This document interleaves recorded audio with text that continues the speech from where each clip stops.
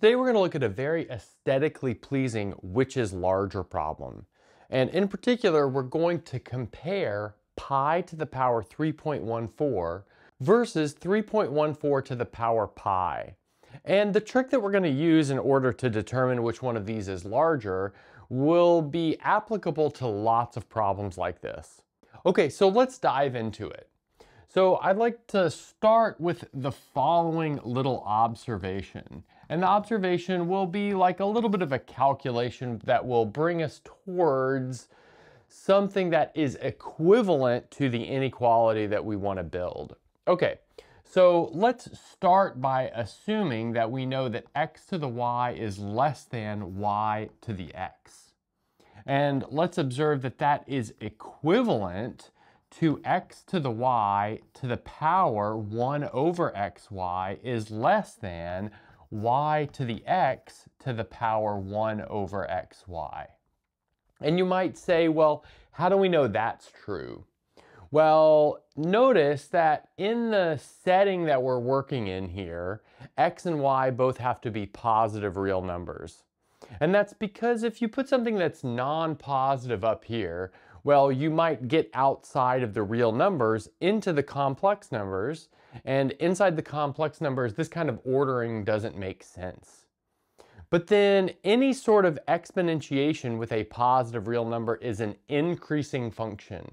So that means that if I have this ordering right here, it's maintained if I raise any side or both sides of this inequality to the same positive real exponent. So that means that this is equivalent to our starting inequality. But now let's observe that that is equivalent to the inequality, which is, let's see, x to the power 1 over x being less than y to the power 1 over y. Okay, but what's so great about this versus our starting inequality? Well, I think what's great about this is that we have each of the variables condensed on either side of the inequality. In other words, this left-hand part only depends on x, and this right-hand part only depends on y.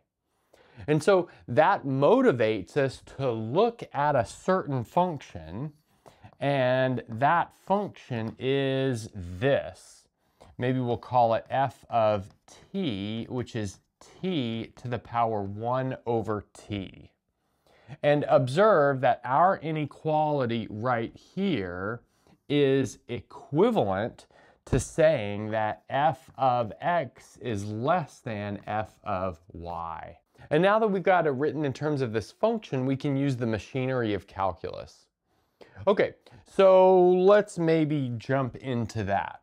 So let's define our function, and I'm just going to redefine it over here. So f of t equals t to the power 1 over t, and this is going to be for all t on the positive real number. So I'll just write that as an interval from 0 to infinity.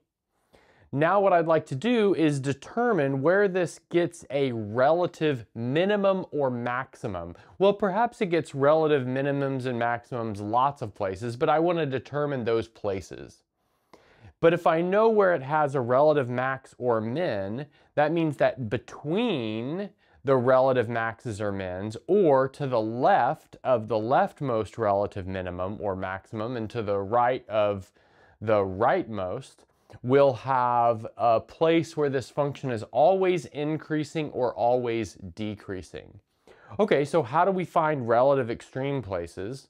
Well, we do that by finding where the derivative is 0, or where the derivative does not exist. But we'll see that we'll only really need a place where the derivative is 0. Okay, so how do we find the derivative of this kind of function, which is one of these functions where you have variables in the base and the exponent? Well, we do it with logarithmic differentiation. So let's take the log of both sides. So we'll take the log of f of t and observe that that's the log of t to the power 1 over t, which is going to be 1 over t times the log of t. And now taking the derivative of both sides using the chain rule on the left-hand side, we'll have f prime of t over f of t equals, now we've got to use the product rule on the right-hand side. So let's see, that's going to be 1 over t squared. That's what we get from taking the derivative of the natural log part. And then we'll have minus the natural log of t over t squared. That's what we get from taking the derivative of the 1 over t part. But now we can factor some stuff out. Perhaps we'd factor a 1 over t squared out, and we'll get 1 minus the natural log of t. But now let's observe that means that f prime of t can be written as, well, f of t over t squared, but I'm going to write that as t to the power 1 over t squared times 1 minus the natural log of t. Now, like I said, we want to find the critical points, the place where that's 0, and that'll help us determine where this function is increasing and decreasing. So let's set this equal to 0. But I'd like to observe that this number out here, this t to the 1 over t squared, maybe I should say this expression out here, is never equal to 0 on our domain. That means that this function is equal to 0 if and only if the 1 minus natural log of t is equal to 0. In other words, when the natural log of t is equal to 1, which happens when t is equal to e. So that means our critical point occurs only at e. Okay, well now how can we find intervals of increasing and decreasing? Well, perhaps we do it with a number line. That's a standard first semester calculus technique. So let's write our number line. But in this case, it's just half of a number line because we start at 0, not including 0. So I'm going to go ahead and put 0 here. Notice I have an open circle. And then I'm going to put E right here because we know E is the place where this can change from being increasing to decreasing. And now what I'll do is I'll pick test points. So let's pick a test point between 0 and E. Perhaps I would pick the number 1. And then I need to pick a test point to the right of E. I'm going to go ahead and pick E squared. And that's because plugging that into this function with the natural log is nice. Okay, so now let's do our calculations. So let's do f prime of 1 and see what we get. Well, observe that we're going to get 1 to the 1 over 1, which is 1, over 1 squared, times 1 minus the natural log of 1. But the natural log of 1 is pretty clearly equal to 0, so that gives us 1, which is positive. Okay, but if we know that the first derivative is positive between 0 and e, that means we know there this function is increasing. So I'll just draw a line going up like this to know that this function is increasing on that interval. Now let's plug in our next part, our e squared. So we'll have f prime of e squared. So observe that that's going to be a number out front, and that number is positive. I think that's pretty clear because e squared is positive. We're plugging it into this situation, which would be positive, times 1 minus the natural log of e squared. But 1 minus the natural log of e squared is 2. So we've got 1 minus 2, which is negative 1. Again, this number out front is positive, so that makes this less than 0. So that means if we are to the right of e, this function is decreasing. Okay, cool. So now let's summarize that information and finish this problem off. So thanks for sticking this long into the video. If you're enjoying the video and you haven't clicked the thumbs up, maybe do that. It really helps spread the video out. And if you haven't subscribed yet, also consider subscribing. It really helps us out over here on the channel. Okay, so let's see what we've done so far. We took our function f of t, which is t to the 1 over t, defined for positive real numbers, and we just showed that it was increasing on the interval from 0 to e and decreasing on the interval from e to infinity. And now we can really just finish our problem off here.